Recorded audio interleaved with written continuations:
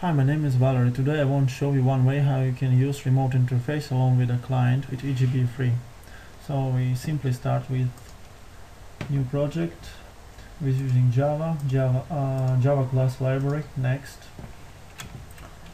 EJB Remote. Finish. Going again. New project Java E Enterprise application. Next. EJB test by default. Next, the module create web application we are not gonna use, so uncheck it. Create web module EJB test EJB, we leave it. Finish. Right click on the EJB module, session bin, test EJB, package test, stateless and remote, and we're choosing EJB remote. We created earlier. Finish.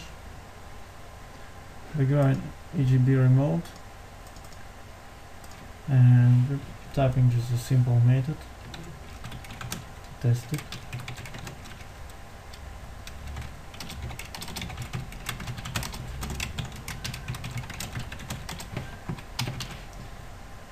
To our actual bin,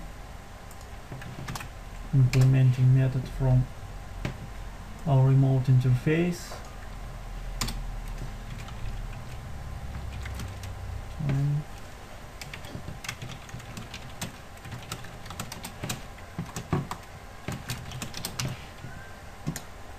Then deploy.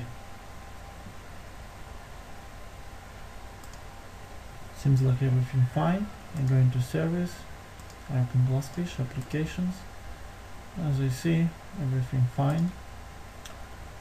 So now we need to create a client.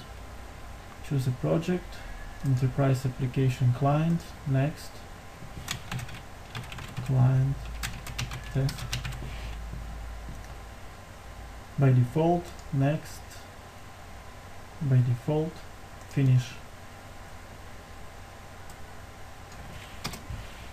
Right click, insert code, call enterprise bin, test EJB, you can see remote.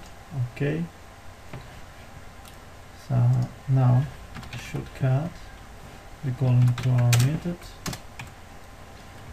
get name,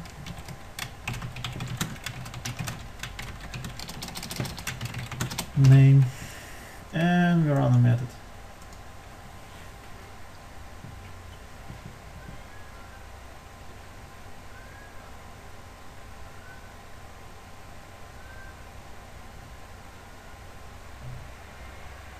So as you can see here, here's the name, Valerie, test name. Thank you.